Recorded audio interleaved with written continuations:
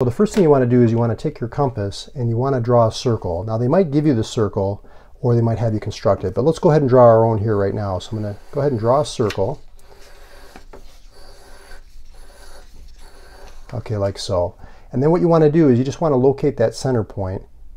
Okay, I'm just going to draw that in there. And then what you're going to want to do is if they give you the circle, you're going to want to measure the radius using the compass. You're going to want to open the compass enough so that it reaches from the center point to a point on the circle. And then what you're going to want to do is you're going to just want to make a point right there on the circle.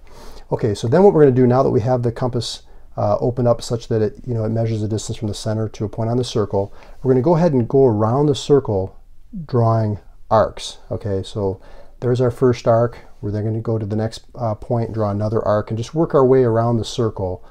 If you saw the video I did on drawing a regular hexagon inscribed inside of a circle, this is the same initial process that we're doing here. So we're going around the circle, making these arcs, okay?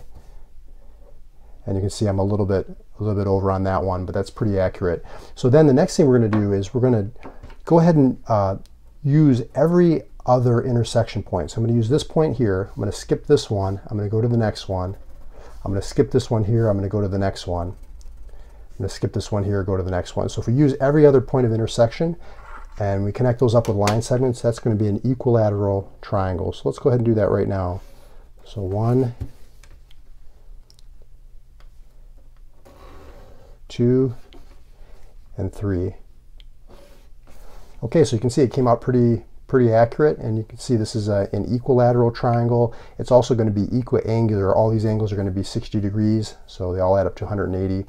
So that's how you construct an inscribed equilateral triangle. I hope you enjoyed this video. Subscribe to the channel. Check out more constructions on my YouTube channel, Mario's Math Tutoring, and I look forward to seeing you in the future videos. I'll talk to you soon.